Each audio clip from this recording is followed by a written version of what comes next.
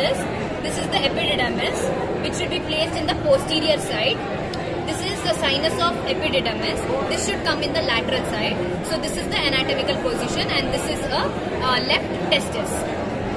Okay, so now the position of the testis is going to be present inside the scrotum, that is present outside the abdominal cavity, suspended by the spermatic cord.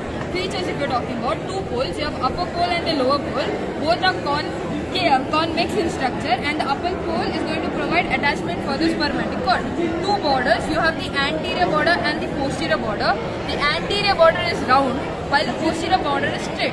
Okay, anterior border is completely covered by tunica vaginalis, while the posterior border is covered only in the upper part, because the rest is going to be needed for the attachment of epididymis. You have two surfaces. You have the lateral surface and the median surface.